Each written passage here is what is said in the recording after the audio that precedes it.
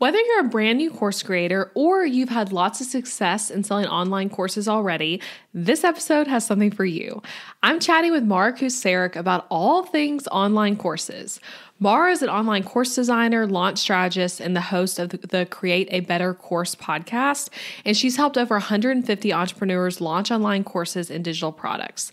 She lives in Tampa, Florida with her husband, 2 dogs, and her brand new baby girl, and I've known Mara online for quite a few years now, actually, because she's a longtime listener of this podcast, and ironically, she's actually been in both of my courses and even my website template course because she's a website template customer as well, so we've had a lot of overlap in that area. And guys, Mara really knows all the things about creating quality courses that give your students wins and help you ultimately grow your business. And I actually learned a lot from this interview as someone who's made courses already and has had success with online courses. And so I know for you, regardless of where you are in your course stage of your business, you'll get a lot from as well. So we talk about things like, are courses oversaturated? Are there too many? Is there room for yours? We talk about online course trends for 2024, how to help people actually finish your course so it just does not just collect dust on their course shelf. We talk about launch strategies for online courses and evergreen versus live launching and kind of the difference and how to evaluate which one's right for you. We talk about how to turn around a failed launch, what to do and what not to do when you're kind of feeling like things are just not working. Refund policies for online courses, which is something people do not talk about enough, but we cover. And then we talk about common mistakes people make when selling their courses and so much more. And we really do just do a true deep dive into everything courses in 2024. So you are going to love this one.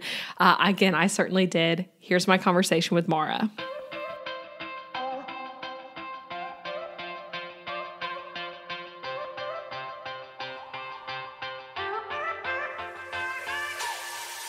Hey guys, I'm Elizabeth McCravey, an online educator for entrepreneurs, website designer, wife, boy mom, and your host for the Breakthrough Brand podcast, the show that's all about pulling back the curtain on how to actually build a successful business. I don't skim the surface around here. If you want to dive deep into the nitty-gritty details of what it takes to run a sustainable business that fits your unique lifestyle while standing out in a crowd, then you are in the right place. I created a multiple 6-figure-a-year business in my early 20s, and now in my 30s, I'm still running that successful multiple 6-figure-a-year business on just part-time hours now as a working mom. I'm here to share everything I've learned and everything I'm still learning because I believe that the keys to building a thriving business should never be a secret. Here you'll find episodes that are actionable, direct, and fun, like friends chatting business over coffee, and a fresh, honest take on the reality of being an entrepreneur. If you're ready to master online marketing, website design, personal branding, mindset, time management as a busy parent, scalable and passive income, and business strategy, then this is the podcast for you. It's time to build your breakthrough brand. Let's do this.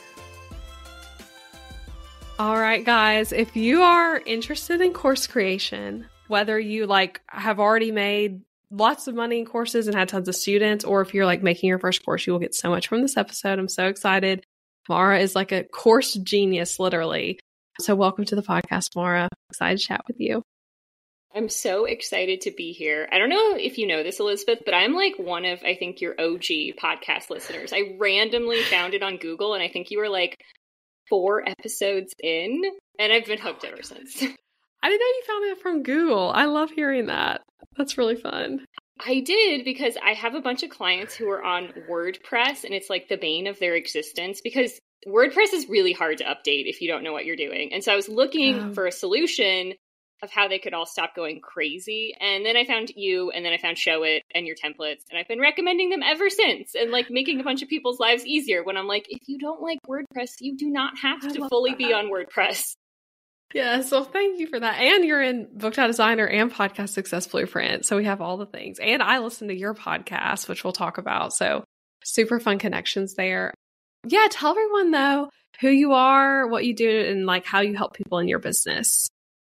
My name is Mara Kasarik. I'm a wife. I'm a mom to a 4-month-old baby who just learned how to roll over recently, which is super fun and a little chaotic because now she like rolls under the couch when she's on the floor playing and you have to really keep an eye on her. Gosh. I live in Tampa, Florida, and pretty much my entire world is online courses. I worked in corporate marketing for a long time and I did instructional design.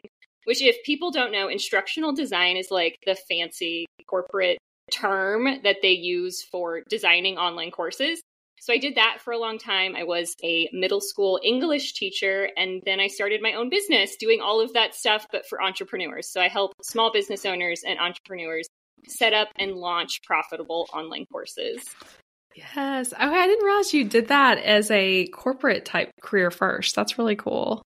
I did. And it's so interesting because so many corporations need some sort of course. Usually it's for like their employees. Like Marriott has a million things they need to train their employees how to do. So they bring in someone to design a course. So I did that for a really long time. And then I realized, wait, I can work with like way more fun businesses and still be doing the same thing. And there's a lot more freedom too in the entrepreneurial world. Like your course can be so much more interesting than in the corporate world. It's pretty cut and dry. It's like the boring training videos that you have to watch when you have a job.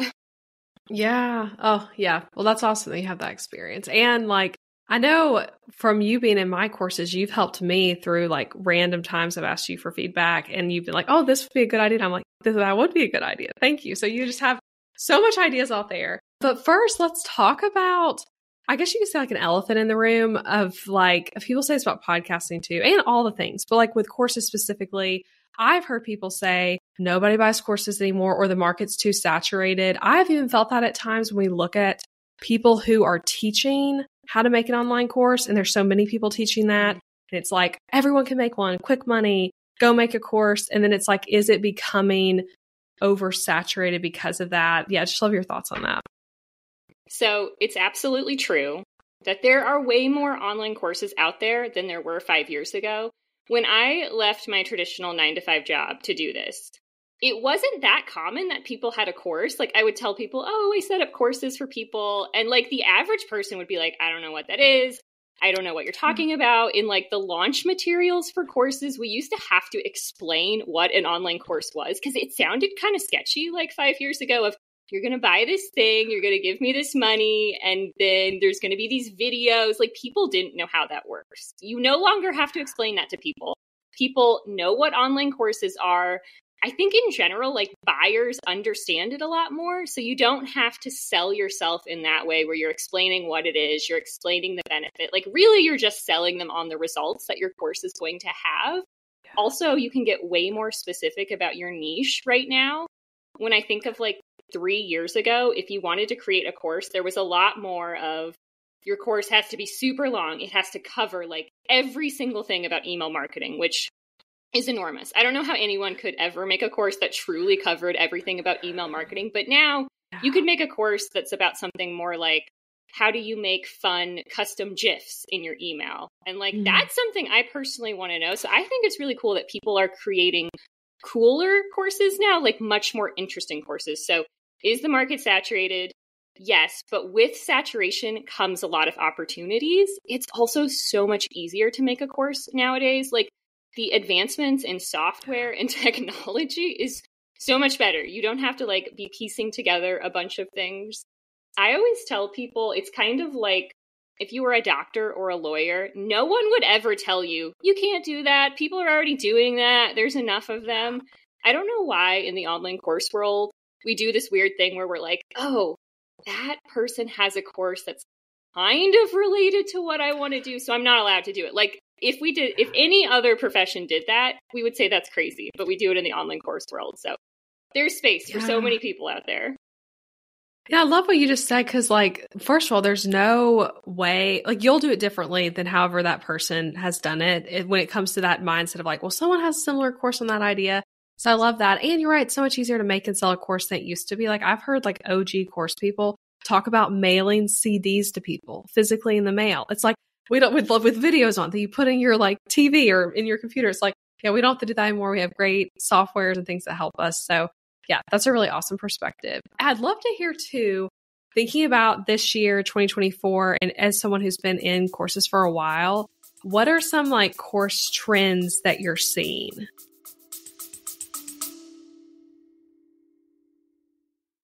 Interrupting this episode with a suggestion for the small business owners listening.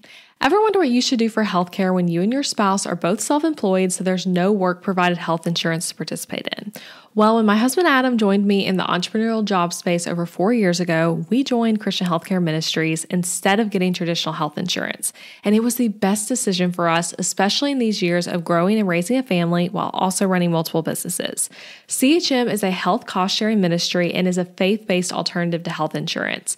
We did tons of research before choosing CHM, and if you know me and Adam, you know we are all about doing the math when making big or small financial decisions. And even though it's not insurance, CHM shares 100% of eligible medical bills, which is more than the typical 70 or 80% of medical bills paid for by insurance companies. All sharing is determined by the CHM guidelines, which you can check out before and after joining. And for the mamas and mamas to be listening, you truly cannot find a better healthcare option for maternity care. I had a vaginal delivery and a C-section and birth center care and hospital care between my 2 pregnancies and births, and it was all 100% shared for. And outside of birth, we've had our share of emergency room visits and procedures as a family, and those costs were all shared by members at Christian Healthcare Ministries, leaving us only paying our monthly contribution. CHM is less expensive month to month than insurance, and because there's no network, you can choose your care with whichever providers best fit your family. I seriously just cannot recommend Christian Healthcare Ministries enough. You've got to check them out. Go to elizabethmccravey.com/CHM for more information. Also putting that link in the show notes, elizabethmccravey.com/CHM. Now back to the episode. I'm such a nerd about this stuff. I had a business friend who was making fun of me about my spreadsheet because I'll like track different launch results and then things I see people doing. I also am always talking to other business owners and I'm like, what's working in your business? What's not working? But in general, I think a big one in 2024 is everything is shorter. We seem to all not have as much of an attention span, or maybe we're just all busier. I don't know exactly what it is, but something I've been seeing a trend of is shorter launches. So like it used to be like a 10-day launch was really normal a while ago. And then I would say for the last couple of years, like a 7-day launch was pretty typical. And now I'm seeing like 3 to 4 day launches, sometimes even a 48-hour launch performs a lot better than doing that like really big launch where people forget what you're talking about and you're adding a bonus every day. And then on the flip side of that, shorter courses too, like getting to the point, because people want the shortcut. When you create a course, it feels like you should put everything in the course, like literally everything. And that honestly overwhelms people. And most people, if you have a course, probably at some point people have told you, this looks amazing, but I don't have time to take it. So you need to address that objection head on of this is going to be to the point and everything in here is going to be so helpful that you will make time to take it. Yeah. Oh, I love that. And I have a few follow-up questions for you. First of all, I've also noticed a lot of those trends. And also the shorter launch period. 10-day launches are painful as a business owner too. Like exhausting, I think, and exhausting for your customers and potential customers. But I did for Podcast Success Blueprint a 4-day launch for the beta, then a 5-day for the second opening. And that's why I've tended towards a 5-day as first, but I liked the 4-day for that. So I agree with that. One question though, when you mentioned like a 48-hour launch period, when you're advising someone who's doing that, would you tell them to let people in after who missed it? Like say they get an email the next day and they're like, oh my gosh, I was so excited, but I didn't check my email for 2 days. Like, what would you do with that?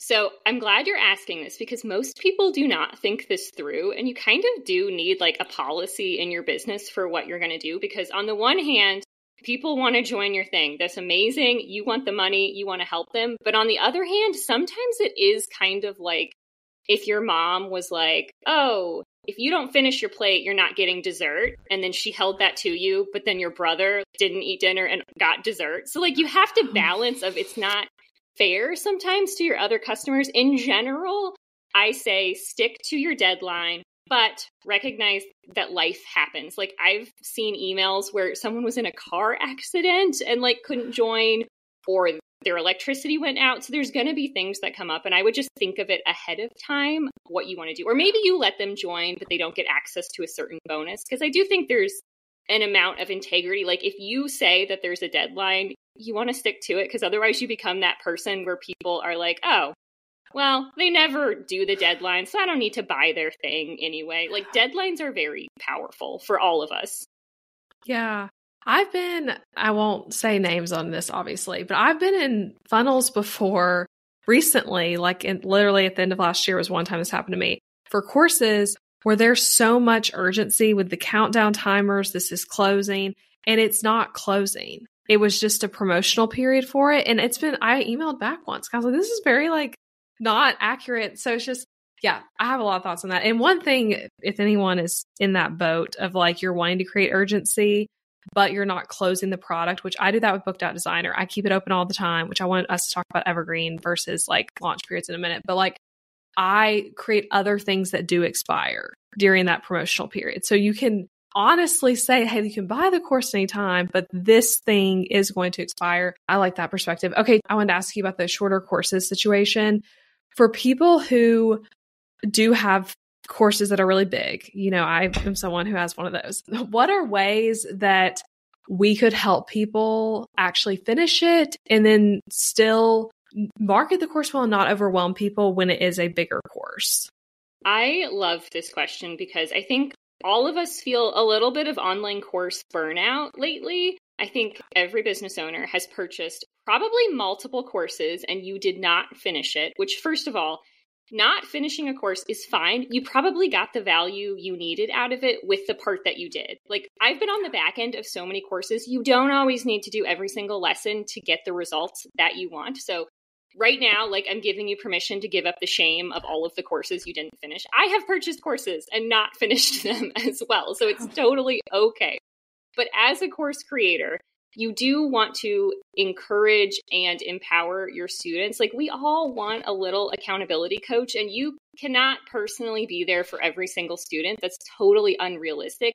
But you can do things that help make the course easier to consume. And a lot of them are really easy, like making sure there's multiple ways to go through the content. So, for example, I'm going to pick on Elizabeth's courses because I have been in both of them and seen them. So she has video lessons of everything. There's also handouts to go with the lessons, which some of the lessons I have only looked at the handouts, Elizabeth, and I still got a lot of information out of it because I have a newborn. I don't always have time. And then the other thing is I can listen to the lessons. So your courses are on Kajabi and they have an app where you can just listen to the lessons on the go. I do that. I've been walking my 4-month-old baby girl around and I'll listen to Podcast Success Blueprint. So having multiple ways for people to consume the same content is really helpful. People also learn in really different ways. There's some people who will only read the transcript of your course. And so I always tell people, make sure you have a transcript in there because people use that and sometimes they don't watch the video. Yeah. Okay. And with transcripts, are platforms like Kajabi and Thrivecart and those, are they doing that automatically or is that something you'd have to upload yourself? Now they are. I think Kajabi just added an auto caption generator. In the past, you did usually have to create your own transcript, and that might still be something you want to do because you might say something in there where you link to something you mentioned, and then that's really helpful for people, and so they don't do that. But most of them nowadays at least put captions on the videos, which is a huge improvement. You also want to think through accessibility stuff. There might be people joining your course who English, for example, is not their first language. Yeah. So if there's nothing in there to help them read it, or they can use that to get a translation, or some people, their course gets big enough that we end up translating it into multiple different languages. But there's a lot of stuff to think through of how do I make it easier for people to go through the course. Okay, with that too, on going through courses, bigger courses, smaller courses, doesn't matter. I'm curious what you think, just for someone making a course, ideal video links of the courses. And then with that too, do you think it's better to do slides only, to do face to camera, or to do slides with your face down in the corner? These are so specific. I love it. So video length, I usually tell people 10 to 15 minutes per video, with the caveat that it's okay to have some lessons that are longer, especially if it's something in depth. It's like a screen flow recording of you literally doing the thing. Lessons where you're like, hey, I'm going to record my screen and I'm going to show you exactly how I do the thing that I am teaching you inside of the course are so powerful. So it's okay if that's longer. But in general, if your video for a lesson is longer than 15 minutes, I would take a look and just make sure everything in it needs to be in that lesson. Because when I say, hey, let's watch a 15-minute video, most people are like, okay, yeah, I have 15 minutes. Once you get to like 20 to 25, that's when all of our brains just shut off and are like, well, I don't have time for that, so let's just do none of it, which I think we are all guilty of not doing the thing because we're worried it's going to take too long. Yeah. And then the question on slides. So I've looked at research on this and then also seen in people's actual courses. What people think they should do is that they need a professional recording studio, that they need to be on camera the entire time and have like this amazing set. Almost no one does that except for like super big entrepreneurs. And people don't really learn the best way like that either. It's really distracting to watch someone on camera, honestly. And it's really hard to be on camera as the course creator. So my preference is you come on camera to introduce yourself. You come on camera like every few modules, but you don't stay on camera. And then, yes, you have slides, you speak over them, because then people are paying attention to the content. And they also feel like they're not missing something if they look away, which most people, if you survey your audience, they're going to be doing something else while they're listening to your course. Like they're washing the dishes or they're doing their bookkeeping, because realistically, multitasking is how most of us get things done. It's also way easier to record when you're not on camera. If you can make a course and you don't need makeup, you don't need to do your hair, you can record any time of the day. It doesn't matter. But if you think that every time you have to look perfect to record a lesson, you're never going to finish your course. Like the amount of people I've told, like, just stop being on camera and that's how you're going to get your course done. Yes. And like the camera thing too, it helps your course feel more timeless because like, besides the fact that we age, your hair might change and things like that to where it's like, oh, we see it now. You're like, wow, you look a lot different than you used to. Yeah, I love that. And okay, I keep asking follow-up questions of this. I want to hear some other unpopular opinions and go to some other things. But I'm curious your thoughts on putting, so you have the title of each lesson, right?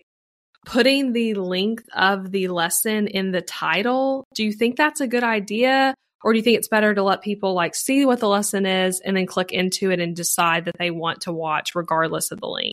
I think it's a fantastic idea. I always tell people to put the length of the lesson. So like how long the video is. It doesn't have to be how long it's going to take to implement or anything like that. Just how long is the audio? I like to put that everywhere, like in the email that talks about it, sometimes on the sales page if it makes sense. And you can also remind people that you can watch on like 2 times or 3 times speed. Sometimes people forget that and then they don't realize it's actually not going to take as long as they think. But like if you have an email reminding people, hey, go look at this module, I love to put like, start with this video. It is 10 minutes long. You can do that while you're drinking a cup of coffee. Or if it's like 40 minutes long, tell them like, make a really cozy cup of tea, dig in, stick with me, and we're going to get this done. And by the end of the hour, you're going to have learned the thing. Oh, that's good. That's good about the speeding it up. I forget about that myself. Yeah, that's great advice. Okay, so I want to ask you to maybe if you are able to share like maybe 2 more course trends you're seeing that we can dive into, and then we can talk about selling your course. I think accountability is like a really big one of people want some sort of support. And there's multiple ways to do this. You could have coaching calls.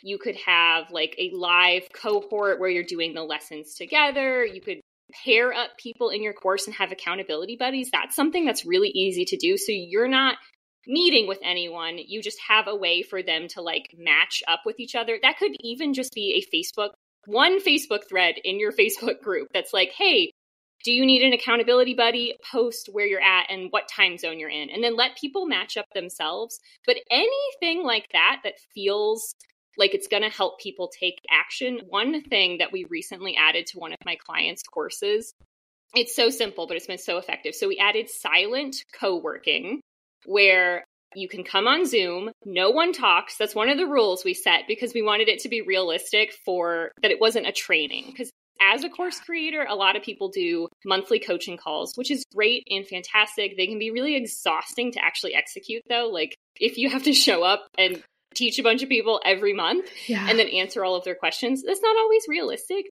But if you say, I'm going to be on Zoom for an hour, I'm not going to say anything, we're just going to play music, and all we're going to do is work on the course, or all we're going to do is work on thinking through the name of your podcast, for example, which if you say something really specific, that's really valuable to people, and you aren't doing anything. You're just like being their study buddy, and people love that.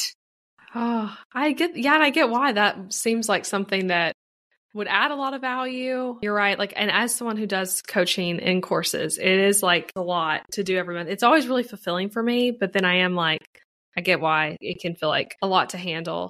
I love the just Zoom call thing. So with that though, would you say if we were to do like a co-working Zoom call, should it be the lead course creator on it? Or do you think it's appropriate for a team member of theirs to lead it? Or is it like, does it need to be you? I think it's totally appropriate for it to be a team member, and that has worked great. Sometimes that even works better because sometimes your team members are like a little more in the thick of it. Like as the course creator, you might not remember where every lesson is, but whoever is responding to your customer service emails about your course probably off the top of their head knows like where that template you mentioned is or where something else is. It's also kind of cool and fun behind the scenes to see someone else's team. Like I've done that for some clients where I led the co-working session and people just thought it was like fun and different. So either way, again, it's not always sustainable as a course creator to be the one. It's more important to create valuable ways to support your students. And it's okay if you have like, we can call it an assistant teacher or whatever who steps in and also helps support them. Yeah. And that is like you're saying, the accountability. It also even goes back to what we were saying about people feeling like course overwhelm of like, this can be something that helps them feel like they're going to get through it, but then also like actually get through it because they're thinking about it more versus just buying it and being like, hoping that the purchase like makes everything work for them. Oh, is there another trend you're seeing besides those two? Another one, and this has always kind of been a thing, but it's becoming more and more. And I think this is the thing that makes people buy is having some sort of done for you type of template thing. So something that is like 2 clicks of a button and they can use it. So think of any software that's related to your course. So maybe if you were a photographer, you have like a Dubsado invoice proposal that comes with your course. So that way people are learning the thing, but then they actually have something tangible to go use and implement. A lot of the times when I do why did you buy surveys, which are so powerful. If you have a course, go ask your students why they bought. Often they will say something weirdly specific, like one line on the sales page or one bonus. But a lot of them will say like the Canva templates that came with the course pushed me over the edge, or the Dubsado proposal, or the scripts that you use to pitch potential sponsors. Like anything like that is so valuable to people. Yeah. And I agree with that. And I've had that happen for me, like you're saying, of like it being like a few different templates in the course or other types of resources that are not specifically templates that made people decide to buy. I love what you said about the why you bought survey. I'm curious, do you mean like sending that immediately after the launch week to everyone? Or is this a thing later that you're asking when you're asking your students for like a full testimonial? Usually it is later when you're doing a full testimonial. Sometimes we'll have like a little onboarding survey, and I would keep that short because the more you make people do before they can consume your content, the more opportunity you have to overwhelm them. They'll shut down. They won't do your course, and then they'll be sad about it without like ever even seeing that it could have helped them. So you could ask them like maybe on the welcome email, it's like, hey, thank you for joining. Will you reply 1, 2, or 3 and then list out the options? Like 1, you bought because you saw the timer on the page. 2, you purchased because of this bonus. 3, you just really like me as a person. But you want to make it easy. So like either have them click the link or literally just reply 1, 2, 3. So that's one way you can do it immediately. Typically though, I ask more in depth about 90 days out as you're asking about their course experience. As you said, you're getting testimonials, which is huge. You should do that. And then also you're just being a good course creator and finding out what they like and what they don't like. And your students will tell you how to make your course better. They often will tell you really good bonus ideas as well that then you can go sell. Yes. I feel like you've literally done that for me, like the bonus ideas thing where I'm like, oh yeah, that's a really good idea. I should do that.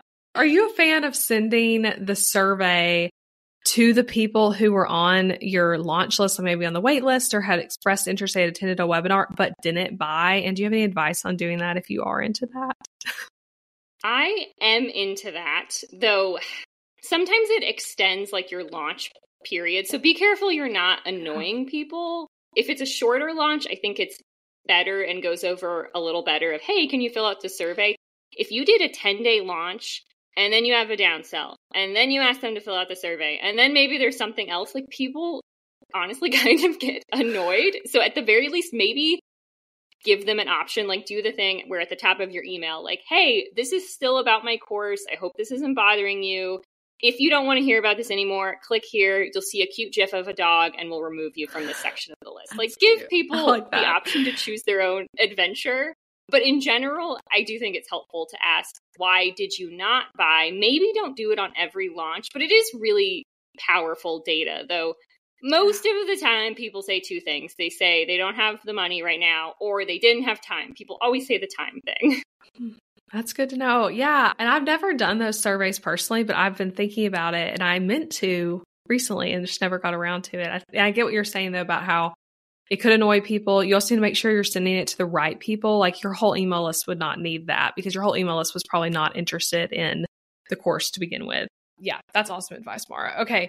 So let's talk. We've made the course, let's say, and we're talking about selling it. I'm so curious your thoughts on this, but we have the option of like a launch model where there's cart open, cart closed period. That's what you were talking about of like, it might be 5 days, it might be 14 days and crazy stuff like that. Or an evergreen model where the course is just always for sale. I guess my first question would be like, which one do you think leads to more sales, like over time, generally speaking, and which one do you prefer and see the best results with? So in general, I think deadlines are very helpful and live launches. So I'm talking where there's like a cart open, you can't join anytime. They seem to perform better. Now, that is not, I have seen both sides of the coin. I have seen people who only do live launches. They don't, like, if you want to join your course and you're not in the right season, too bad, you can't join. They build up a bunch of hype for their course. It works great. I have also seen people who do only evergreen because live launching totally stresses them out. And they also make very good money. Like we're talking 6 figures to $1 million. So whatever you want to do is totally okay. I think the reason live launches seem to do better is a lot of people who are on Evergreen don't remember how to talk about their course. Like it feels weird to keep talking about your course. It feels braggy. It feels, I don't know, like you're getting too big for your shoes. But people in your audience like genuinely do not always know about your course. I've seen people who they're like, Mara, my course is not selling. It's on Evergreen.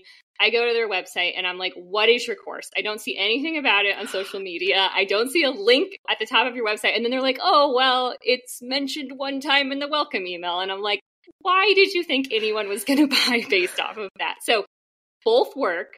If you're on Evergreen, I just think be very mindful that novelty is huge. Like fun, new, exciting things. Our brains love that. So if you're on Evergreen, do things like add new bonuses, talk about your course once in a while. Like even if it's just you taking a photo because you're updating a lesson in your course or you're about to go on a coaching call, like keep talking about your course so that people know it's still a thing. You didn't go out of business. It didn't shut down. It's still very successful and they can join at any time. Yeah, working on your course, like you're saying, coaching calls, updates, is an opportunity, or you get feedback from a student, an opportunity to just like do another post about it when it is on Evergreen. But yeah, that's a common Evergreen problem I see as well of like, you just forget to talk about it, or you don't have funnels set up that allow it to sell more, quote unquote, on Evergreen. The thing I'm curious what you think about this. So right now, just everyone knows about my courses, I have Booked Out Designer, which is on Evergreen, and it has been like that and has made multiple 6 figures that way. And even without ads, which I did a whole episode on Mara's podcast talking about Booked Out Designer, which is going to air on this podcast in a few weeks. So that's fun. But anyway, I did that. I did Book.Designer that way. I'm planning to bring Podcast Success Blueprint, Evergreen as well, because that's just been like what I feel like has worked well in my life. But also, and I'm curious your thoughts on this, I know that like my specific week that I could launch something or that I'm going to do a course promotion might not be when the person's starting their podcast, might not be when they're ready to like really go all in on their design business. So I don't want them to go see a wait list, see it's not opening for 3 months and just buy someone else's course. So like if you are doing the launch model, how do you solve that problem of people just going to someone else? This is a huge thing you have to think through because it does matter what your course is about. And you don't want to have a course like Elizabeth, your course is amazing for website designers about how to get booked out. You wouldn't want to have a website designer find your course and then they're like, oh, I can't join. Well, I guess I'm going to go join someone else's course. Like that's not what you want to happen. So I do think it's important to think through how are people going to want to be finding your course? Is it something people are always starting and learning, which a lot of courses are? Or is it something that you really only do one time? Like if your course was about how to set New Year's goals, totally makes sense that that would launch in December and then close because a lot of people in June like aren't specifically thinking about resolutions. If you are on the live launch model, something you can do is create really good opt-ins. So make sure you have ways to help people for free that when they find you, you have enough content that'll help them. You have a podcast, you have an ebook or something free, and then it helps them enough to get to the point where they can wait for your course. Yeah, that's a good point. Yeah, like nurturing them along the way with it. Yeah, that's awesome. And I guess another kind of question that goes along with this, but like, what are some mistakes you see people making, whether they're evergreen or launch model, but when it comes to selling their courses? I know you just said one mistake would be like, if it's on evergreen, you just never actually talk about it. But what are some other mistakes you see? A big live launch mistake that I see all the time is people change what they're doing to launch when they're launching. So you'll be in the middle of a launch, you wrote all your emails right, you have them scheduled, and then there's this crazy thing that happens where at night your brain is going to go crazy and it's going to tell you to like change the price of your course, to add a new bonus, to rewrite all of your emails. And I see so many people fall into this trap. And then what happens is they make this crazy Frankenstein launch that starts to like not make sense because you added a new bonus or you said something weird in the email that didn't make sense and you wrote it at like 12 a.m. Like don't fall into the launch craziness. I think it's better to do your plan and then like any fancy stuff you want to do, put it on your shiny object list for the next launch and you can try it. But I see so many people who mess with their launch during the launch and then they're like, well, no one bought. And I'm like, well, I've seen people change the name of their course in the middle of the launch, which is just wild, right? Like, how do people know what they're buying? I've also seen people who they'll just make up a bonus and email it out, which if you think of a bonus and it is genuinely helpful to your audience, add it. That is totally okay. But don't just like be making up stuff at 5 p.m. at night and then your team is mad behind the scenes because they got some random email about something that they didn't know was going to exist. But yeah, that constant tweaking. I've seen people also extend the cart like 5 times. It's okay to let your cart close. Take the lessons that you need to take from the launch and try again, which every single person, it doesn't feel this way, but I'm going to tell you as someone who has launched so many courses, the first launch is kind of painful. I think you, Elizabeth, you had like brand templates or something way long ago that you said failed, which is like totally normal that 5 people join or like 2 people buy. I think every course creator has some story at some point in their career. So do not be intimidated by that because having a course is about exponential growth of like maybe 5 people join it and then 10 people join it and then 25 people join it and then 50 people. And like it compounds over time. And it's really hard to see that when you're in the beginning of the course creation process. Yeah, that's so many good reminders. And yes, I had a product that sold 0 when I first tried to make my first product before I sold templates.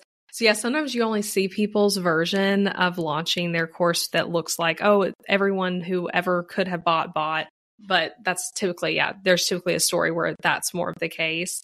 When someone is having a launch that let's say halfway through it, they're like, no one's buying, it's going poorly.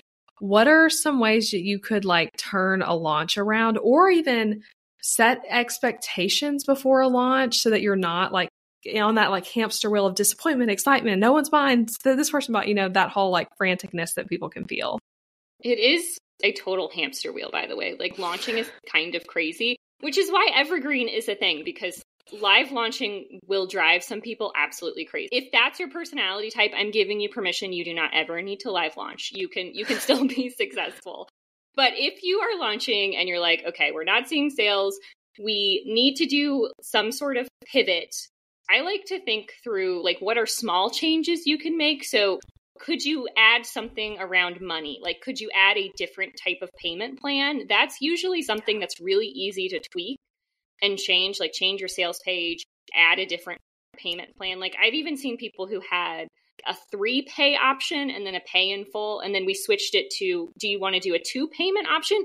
And people took advantage of that because the 3-pay felt like too much of a commitment to some people, but the 2-pay didn't. So that's something that's super easy that you can tweak. Another thing you can do, and this depends on the size of your list because this might get unsustainable, but go back to basics. Can you look at who clicked on your sales page, which it's great in your emails if you can tag those people. That's really helpful data to have down the road of, did this person click on the sales page? And then can you just like record them a really short Loom video that's like, hey, Elizabeth, I noticed you clicked. I've got some extra time after dinner. I just wanted to see if you had any questions. Like literally a 30-second video. You don't even have to do that to everyone. You could do that to like 5 people that you randomly picked off of your sales page clickers list.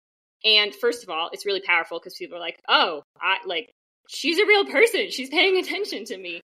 And then whatever they say, if they do ask a question, it might be really helpful. They might tell you, I was going to buy, but then I clicked the checkout button and it was like kind of weird. And I wasn't sure if this was like a real checkout. And so then, oh, maybe I need to add some logos of PayPal and Stripe so people get I'm not a scammer. Or maybe my like checkout page is really confusing, or maybe I need to add like what the refund policy is and make that super clear. Because that's one I see a lot where people are on the fence and they're like, well, I want to try it, but you didn't say if I get a refund if I don't like it. Like you didn't say anything about refund. So little tweaks like that. So do not blow up your entire launch, but do try to figure out where people are having a hesitation. And if you have extra time and you're pulling your hair out, do something novel and crazy. You can even just like get on Instagram and be like, I'm doing an AMA, anything about my course or life,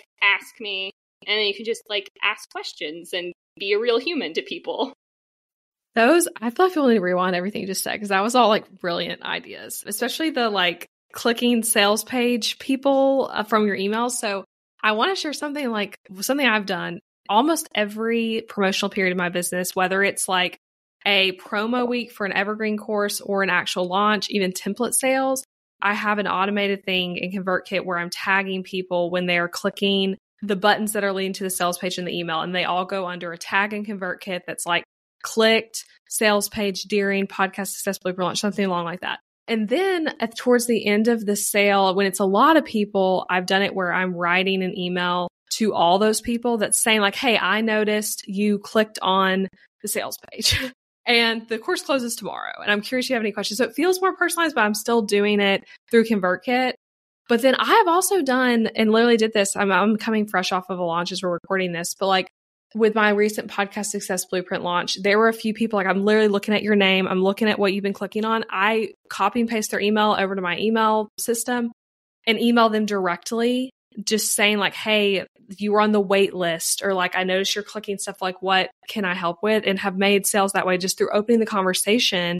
And you get to hear hesitations that they may have never shared if you had not emailed them directly. So you're not too big of a deal or too big of a launch or too many people to like do stuff like that. Like I've literally been like, I'm always going to do that. Like it works, it's helpful. And you get so much good feedback too from people who don't buy by doing that.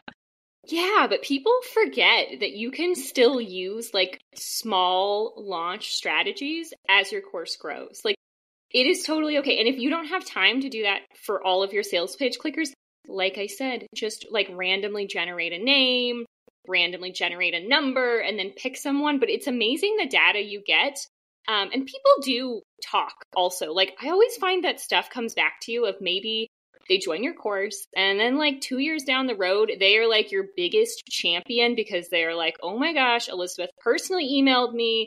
I was on the fence. I wasn't going to join the course. And then she reached out. I joined. It's amazing. Like, now I've had 2 years of success, which it's really powerful as your course grows. Like, courses are kind of like babies of they grow up, and it's really cool when your course is like 2 to 4 years old of you start to get people who like actually implemented every single thing and are now really successful. And it like is so cool as a course creator to make a course. Someone joins your course. They, like, for example, did not have a podcast. And then they go and do the thing and they have a podcast and they get to share your name. Like, you want more students like that in your course. Yeah. And you're right. That personalized touch adds a lot. And it's a lot easier than it seems, I think, in theory. And yeah, I think a lot of people feel like you can also be an Instagram DM that you're doing that with. So I have another question for you. You mentioned the refund policy concept of people just like they're wanting to buy, but they don't know that there's a refund policy. I have thoughts on this. I want to hear your thoughts though. How do we use the refund policy as a selling point for the course if we do have a strong refund policy? Okay, so first of all, you want to think through, are you giving refunds or not? In general, for a course, I think having a refund period, which personally, usually 14 days is the sweet spot. I say that with a lot of caveats. I might tell you something totally different based off of your course. I've seen a lot of people who do like 3 days. That usually is too short and creates a bunch of customer service where people are like, I didn't have time to even log in and you gave me this 3 day. And it feels kind of like mean if you then have to be like, well, the refund is 3 days and we're sticking to it. 14 days is like this sweet spot where if they never logged in, they probably were not going to. And then I see a lot of people that do a month, I think because they want people to have a lot of time to consume the course and maybe also forget about the refund policy, like in all honesty. And a month sometimes is really long. So 14 days, somewhere in there, I find is very helpful. And let people know, like, this is a trial run. You can use this. I do think it's important to think through when someone asks you for a refund, are you going to make them jump through any hoops? I don't know if you've ever been a part of a course where like, I've seen the back end of this and I've called some people out of like, you cannot have people ask for a refund, then they have to submit all of this homework, then they have to record you a Loom video about why they don't like the course. Like, that's why, yeah, that's completely wild. But some people do that because having people ask for a refund, which if you have an online course, it's going to happen. I'm telling you, if it hasn't happened already, it's going to happen. And most likely it will have nothing to do with you, of just, it wasn't the right time for the person. They didn't have time to log in. They're stressed about money. Like, it is often not about you. It's going to happen. Don't freak out about it. But are you going to be weird and make them jump through a lot of hoops? Because I think it's very important to be very clear what the refund policy is. So is it truly a no questions asked refund policy? Or is it like you're going to have to do, like, this does work well for people of saying, as long as you have watched all of module 1, so as long as we can see that you watched the video, you're good. That's all you have to do. So just think through what you feel comfortable with. And it's okay to tell people they can have a refund for any reason. And then when they do ask for the refund, just say, absolutely, I am more than happy to give you the refund. I'm so sorry it wasn't a good fit. Can you just tell me a little more about what your goals in joining were? And I'm just curious. And sometimes you responding as a real person, or someone on your team, by the way, is all they need. Or they might say, well, I joined your course and then there wasn't a lesson about how to name your podcast, which I'm using that as an example because I know there's a lesson in Elizabeth's podcast course about how to name your podcast. So sometimes they'll say, I couldn't find the lesson. You're like, oh my gosh, the link is right here. And they're like, oh, I don't need a refund anymore. I just missed where it was. Yeah. Oh, that's all such great advice. And when you said that, like, you will get a refund request at some point, I always like to tell people with digital products in general that, like, if you never get a refund request, it's because you're not reaching enough people who are actually willing to take the risk and buy. So, like, it's actually a negative thing if you have a lot of sales and you've never gotten a refund request, it means you're probably not making as much sales as you could potentially. Yeah, that's helpful though. And yeah, refund policy stuff is so complex. I've had to update and change mine and refine it many times for Book.Designer specifically, because it's like trying to figure out the balance of like what, like, because I don't do a no questions asked situation, but I am like, it's very easy if you were like legitimately wanting a refund and not liking the course to not get it. Do you think it's okay to do, I know you said no jumping through hoops, right? Like, no Loom videos and submitting homework, but do you think it's okay to have people fill out a form so that you can streamline the refund request process? Or would you say that that is also like not a good idea?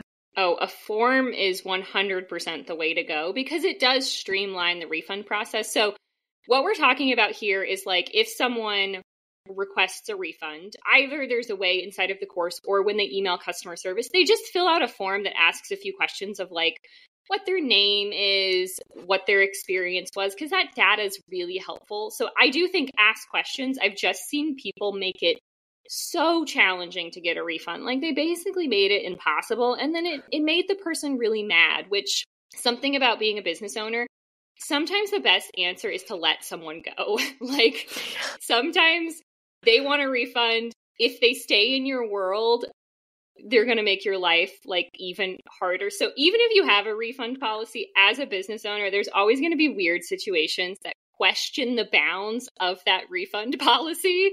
Of there's like some crazy extreme situation happening, or there's so much about refunds though, where you have to find the right boundaries that you want to set. Because there's also times where people will ask you for crazy things. They'll be in your course for 2 years, they'll give you a bunch of testimonials, and then they'll ask for a refund. I've seen that happen to people, and we're just like, what? You're literally in our testimonial folder saying that you loved this course and that you got great results, and now you expect a refund 2 years later? Yeah. And that's a good example of like, they're clearly out of the bounds. But you're right that sometimes it's better just to let people go, because by letting them go, you're creating like potentially still a good experience for them where they might buy from you again. But if you like hold someone hostage in your course or membership, they're going to tell all their friends that happened. Like there's some people who I'm aware of who do like courses and memberships who it's like, it's a known thing that you can't get out of it. Like you have to keep paying no matter what. And people get mad about that and they talk, and you want that person to have a good experience with you, even if it means that they're not staying in your course. So yeah, that's awesome. You have so much great advice. Okay. So I have a few other questions. I want to ask you some rapid fire ones, but also real quick, and we don't have to spend a lot of time on this because I feel like I want to just ask you all the course questions, but you're in Book.Designer and Podcast Success Blueprint, but Podcast Success Blueprint more recently. And you have, I seriously, I'm not kidding. I love your podcast. I was listening to it earlier today. It's called Create a Better Course. You launched it, I guess, in 2013, right? Or was it was 2013, right? It was last year. So it's right on about to turn 1 year old. Okay. Yeah. So your podcast does awesome. I mean, yeah, I'd love to talk to you even more about it. But like, what made you decide with having your podcast to join Podcast Success Blueprint? So yes, I already had a podcast. If Elizabeth had a course about how to start a podcast, when I launched my podcast, I would have purchased it, but you didn't have it quite yet. You had not birthed that like online course baby yet.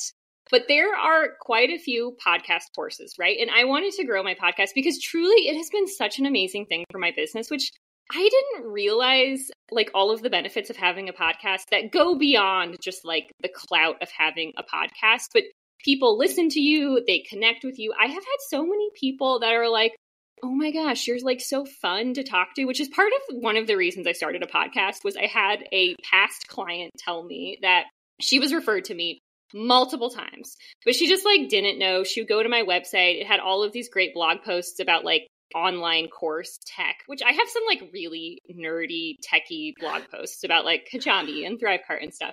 And so she was on the fence and there wasn't like anywhere you could hear me talk. We had a discovery call and she was like, wait, you're so nice and friendly. Like you need a podcast so people know about that. And so that's been huge for my business. So people just like know I'm a real human, but there are a lot of podcast courses. Pretty much all of them are about how to launch your podcast and then they just stop. That's it. They're like, you got it live and there's nothing more. Your course is not like that at all. It has all of the launching stuff, which is super helpful. I've listened to some of it and I'm like, I should have done some of it that way back before, but it's okay. But I really wanted something that was like, this is a long-term decision. I'm going to have my podcast for a long term. We're in a committed relationship here. And your course walks through like all of the kind of messy stuff later on of like, how do you schedule interviews? How do you deal with the 10 million tasks that come with having a podcast of like the social media, the email you have to write, all of the graphics, and all of that is in the course, which I already told you guys. I have a 4-month-old. I do not have time to figure this out on my own. So I just wanted a course that I could basically copy and paste, which I completely bootlegged your GarageBand settings, by the way, out of your course of like, I watched the video about how to record. I just did literally what you said, recorded it. And then the next episode I did that. Someone actually messaged me and they were like, oh, your audio like sounds a little bit better. Well, it wasn't bad before, but I was so impressed that someone noticed. They were like, it was like clearer this time. Did you get a new microphone? And I was like, nope, did not get a new microphone. Just did the right settings. I love that. That's so fun too that someone noticed. And yes, like the settings matter as much. I think we have the same mic too, maybe. Do we? Audio Technica mic? Yeah, we do. Yeah. Yes, the Audio Technic, it's great and it is so affordable. So if you think you need a $200 microphone, you really do not. Don't. You can do a $50 mic. Yeah. Yeah, that's awesome. Well, thanks for sharing that. I've loved watching you take on that different type of content in your business, because I think it is such a good fit for you. And your show really is fun to listen to, and I've learned a lot from it. And particularly, I loved your Black Friday episodes last year, which I know I've already told you that, but like she did a Black Friday it was like trends to try kind of thing, predictions. It was really good. Okay, awesome. So I also wanted to ask you, let's do some rapid fire actually, and we'll kind of close out. What is an unpopular opinion you have about the online course industry? So I have a lot, but one that came to mind is expiring courses. I don't really like them. I personally like lifetime access, but there are people out there who really push that when you have a course, you need to give people like 3 months to do it, 6 months to do it, and then their access expires and then they need to rebuy it. And people say that this pushes people to have more accountability, to finish the course. Yeah, in some ways. Also, it creates like a bunch of customer service headache to deal with people because a lot of people buy a course and they just don't have time to do the thing right when they buy. Like when I bought Podcast Success Blueprint, I think I was like 39 weeks pregnant the first time you launched it. So I did not watch a lot of lessons then. But over Christmas, I went and I binged a bunch of stuff. So I think it's totally normal that when people buy your course, they're not going to do all of the things right away. I think expiring access is kind of overhyped. A lot of people would be mad that I said that though. Because a lot of people think it's like the thing of your course should always like expire and you shouldn't have lifetime access. Well, that's also talking again about marketing your course. That's something worth talking about more than we think. I actually experienced that in the recent Podcast Success Blueprint launch. I got a few different people asking me if they have lifetime access, and I didn't even think to talk about that because they do. But I'm like, I just like assumed people knew that. And that actually gave me some good content to be like, oh yeah, I need to mention it like you're saying, Mara, of like, you're not actually trying to like take it right now. You still have access. Yeah, I've seen the expiring course thing, particularly with stuff where there's a risk of people just sharing it. So like I've bought a lot of pregnancy and birth type courses or newborn courses, and those often have an expiration because they're wanting you to not just like share it with all your mom friends. But then they will give you access without making you rebuy it, because I have reached out again. Like, hey, I'm about to have another baby. Can I have access again? So yeah, I totally agree with you that can be like unsightly and not nice and kind of confusing to people in customer service headache. Yeah. Okay. So another rapid fire question for you. Not related to courses, but also related to marketing and selling. But you write really good email subject lines. And I've heard you say that I think you showed this on Instagram maybe, that you like come up with a whole bunch of ideas for the subject line and then you nail it down to one for your like weekly emails. And I feel like your subject lines are like some of the best I see ever. And I respond to your emails like, this is also a really good email. Like it's just the subject line though, you do a really great job on specifically.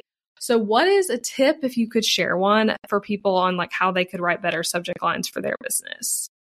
Okay, so I'm going to give one that's really actionable, because sometimes with subject lines, people say something that's like confusing or more abstract. They're like, just think about what you would want to read. Okay, something I actually do is when I am writing the email and I send myself a test email, I rapid fire send myself at least 3 test emails. All of them are different subject lines. So I change like maybe what word is capitalized. I change the emoji. Sometimes I say something totally different. Then I go look in my super ridiculously crowded inbox and I see which one of those three I actually noticed first. And that's been really helpful because seeing your email in ConvertKit or ActiveCampaign is totally different than the crowded inbox. So I look and I see, oh, my eye was drawn to that really weird subject line where I like had 4 ... and then used, I don't know, like an exploding head emoji or something.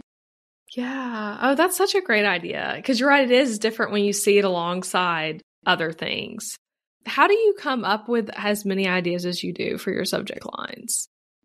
I have a folder in my Gmail, and when I open an email, I move it to that folder. So I have a folder of just like interesting things I open. So I don't put in there like when my bank emails me and I open it because I want to know what they said, but like interesting subject lines that made me click. So I have a folder that's like over 10 years old at this point of just a whole bunch of ideas. So I look in there a lot. If I think of something, I will write it down. Another weird thing I do is sometimes I think about what I wish someone else's subject line would be. Like, I love reading your emails too, Elizabeth. So like, if you took that as an example of like, what do I wish you would write an email about? And then what would the subject line be?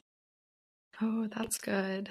Yeah, that's really good. And I love the folder idea. That could even be a folder like both about subject lines and like, this is an email that did a really great thing that made me want to buy or made me interested. Yeah, that's awesome.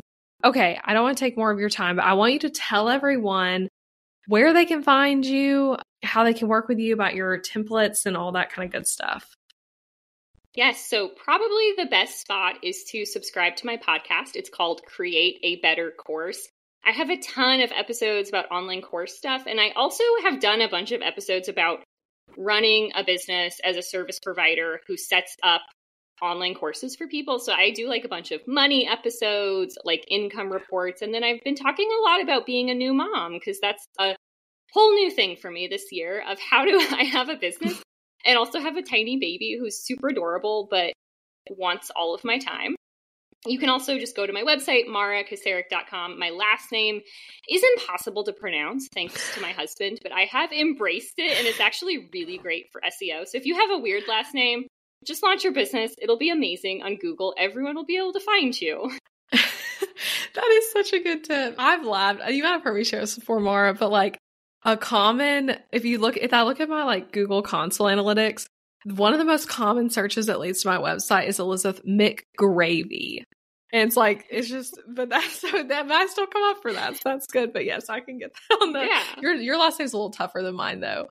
Yes. So everyone go listen to your podcast, your website, all of those things. Yeah. Thank you, Mara, so much. I feel like I learned a lot. I got some great like insights from my courses talking to you, and I'm sure listeners did as well. Thank you for being here. Thank you so much for having me. Thank you so much for listening to the podcast today. I hope you got so much value from this episode. If you're a fellow podcaster or you hope to start a podcast in the near future, then you need to check out my program, Podcast Success Blueprint. This course is truly podcasting from A to Z. I cover all the getting started steps like naming your show, creating intros and outros, cover art design, and all things podcast tech. And that's where most podcast courses stop. But Podcast Success Blueprint is literally just getting started at that point. You'll go on to learn things like how to create successful solo episodes and interview episodes, how to market your podcast and grow your listeners, how to create streamlined systems so that your podcast does not take over your life, how to make real money from your show. Yes, real money from your podcast, one of my absolute favorite modules. And we even dive into things like guesting on other podcasts to grow your business and hiring a team to help you manage your show. Yes, it is beyond the basics, and I'm teaching you everything you need to know to grow a successful show that is the top of funnel marketing strategy for your business. Head to elizabethmccravy.com/PSB, short for Podcast Success Blueprint, to get all the details and join this incredible program. I hope I can help you in this program as you build your podcast and market your business. All right, that's it, friends. I cannot wait to connect with you again next week. Bye for now.